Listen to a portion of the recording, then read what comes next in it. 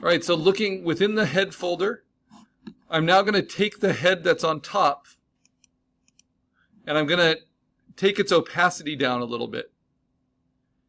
And I want to decide, based on my sketch, where do I want the eye to go? Because the head is made up of the cranium and the mandible. And I like to use a cranium from one creature and the mandible of the other. So I want to use this mandible, and I like that eye, but I need it in a different position. So this is what I'm going to do. I'm going to circle around this eye for the lizard. Take it back up to 100% opacity, and then duplicate just the eye, Command J. And Photoshop shouldn't lag on me, it should be able to do it. Let's see.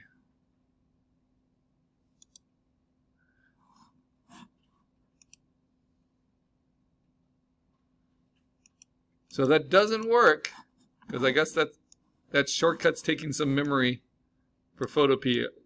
It's a new problem. What I did is instead I went to Layer, Duplicate Layer, which is what the Command J shortcut is.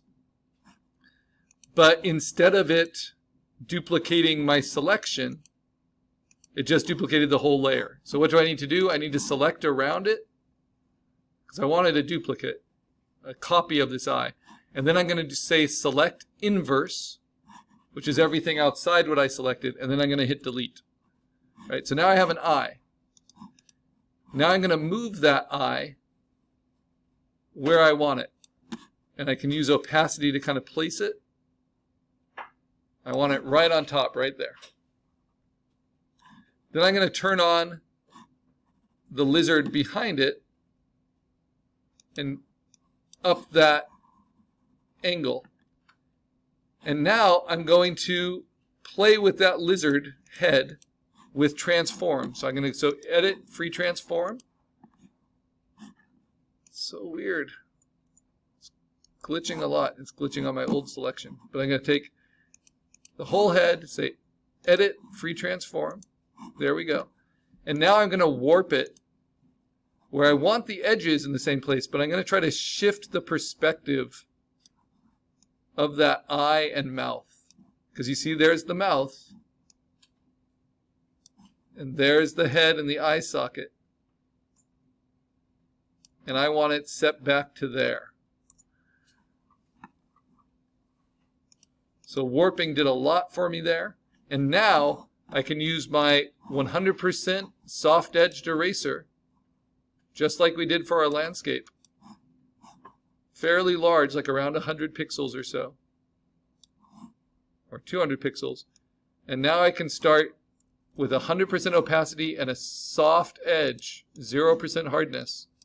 I can start blending the two together a little bit, getting rid of that hard edge where it overlaps with the cranium I want to use.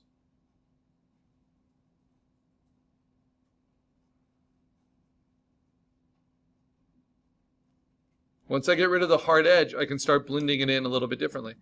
I also want this edge to line up with that edge, so I'm going to go to Edit, Free Transform, and Warp.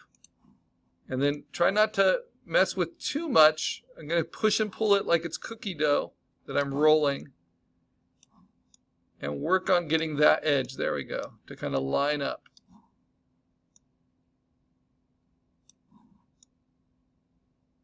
While still not missing the rest. Now I can also do that by taking the background head and free transforming that just a little bit. So lining things up. So I'm going to right click, I'm going to warp it. I'm just going to push it in so that the jawline fits and so that the eye still fits. So if I take the opacity down, even in the middle of a transformation, I can do this. I'm going to label the eye because that's on its own layer. And I want to erase with that soft eraser all this stuff.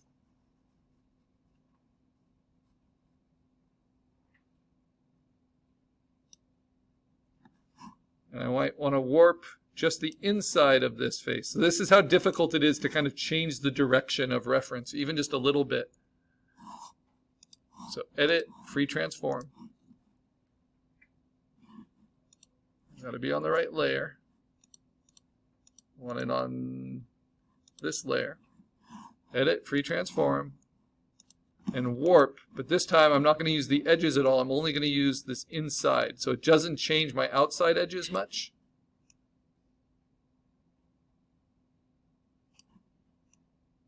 So I'm kind of turning the angle of the creature.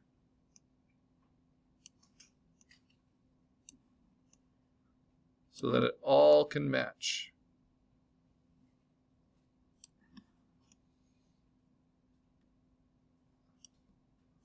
All right, then I hit return. Okay, now I can go to that eye. I can play with its opacity. Maybe I move it slightly so that that rhino's eye is set within there. And then take it up to 100% opacity, and then I'm going to erase out its hard edges with the eraser. And I'm just using my mouse, but if I wanted more specific control, I would use the tablet with the pressure sensitive setting set, and then I can just go in a really fine-tuned way and get at these edges to blend them together. Then I want to erase out the inside of the eye as well to reveal that other eye. So this is the combination of 3 different elements. You know, the eye, the mandible, and the cranium with those ears.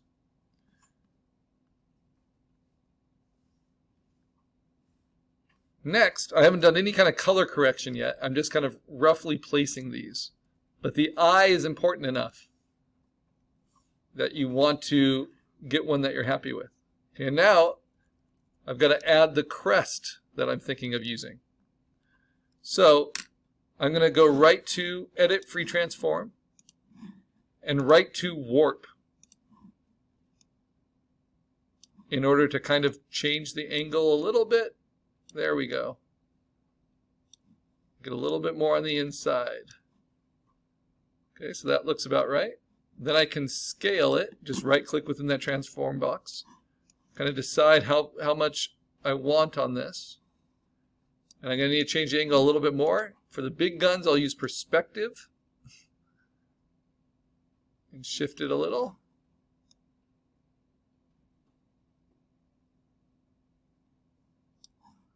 And then I can go back to scale, hold down shift, stretch it.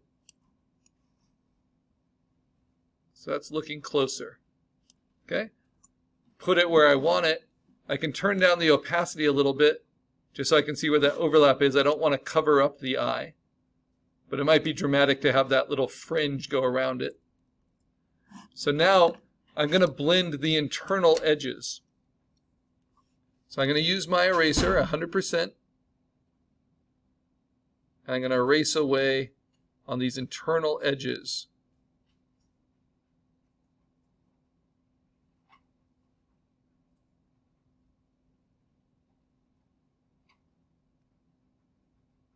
I have not color corrected yet, but I want to make sure that that eye is visible. Right.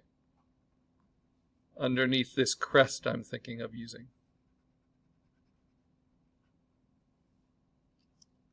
For my fantasy creature. That I can get rid of those other hard edges. So I have the kind of the ears tucked underneath. Yes, the colors don't match at all. They're terrible. But I'm just trying to get the placement roughed in.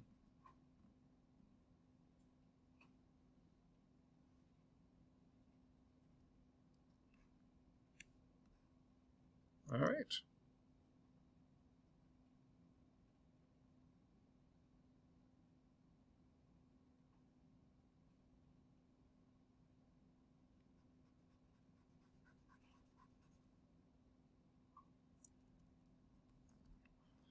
So there I have a little bit of my head. I think I can play a little bit more with this crest, with edit, free transform. We played with it with all projects so far, but this is where you're really trying to make it believable within the anatomy. And the more you alter it, the more you're making your own decisions beyond just what the reference has.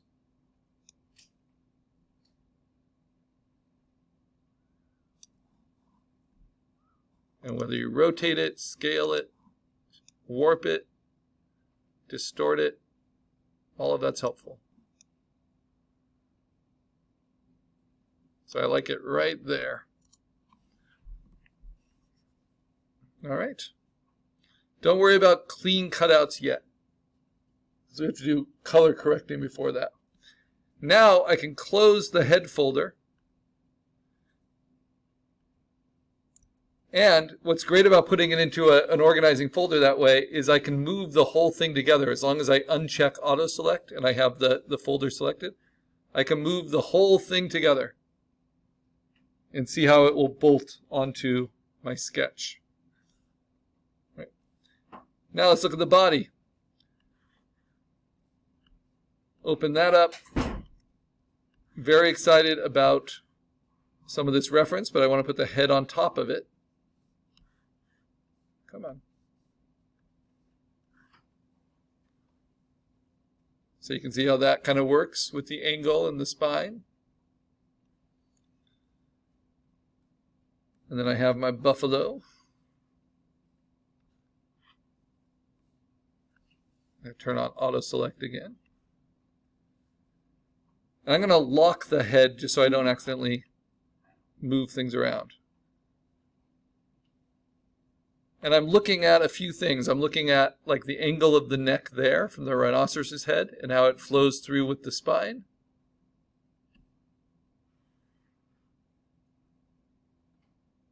That's it, you're done. So yeah, there are like two very different ways that can work, right? You're kind of choosing your approach. Now, good character design usually makes really strong choices. So this is obviously like very heavy in the front and very narrow in the back. That's something I like about it. So I'm going to use that, but I'm going to change these feet because if this was an actual creature, he would just fall over, right? The weight's too on the head. So I'm going to use this for the collarbone. So I'm going to grab these shoulders, the collarbone, and then the full feet, because those are weight-bearing feet, right? Command J, hopefully it works. It worked, great. So now I can move that onto where I want those shoulders. And I can use edit, free transform to grow it, to tilt it, to warp it, distort it, to get it to feel proportional. I definitely recommend you take the legs and collarbone all together, or the top arms and collarbone all together. In the morning class, I said it was like taking a G.I. Joe figure and just ripping off the head, snapping the little rubber band, taking off the legs, but you want the torso and the arms all together because it's like one strong unit. Otherwise, it can be like sticking toothpicks into a potato. You know, it doesn't feel like they have strength because they're not connected. So even though I don't want that extra head of the rhinoceros down there, I'm not going to push it up where I don't think it works with the anatomy, right? That changes the creature. I need that full rib cage. So I think that's about where I want it. And then I have the rib cage here, and then it tapers, and it's going to have these really narrow back feet. I can also play with this reference and transform it before I mess with the internal edges. And maybe I will distort it and bring those feet a little bit lower to the ground, right?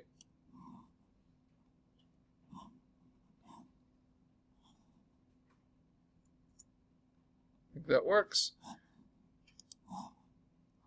And then just to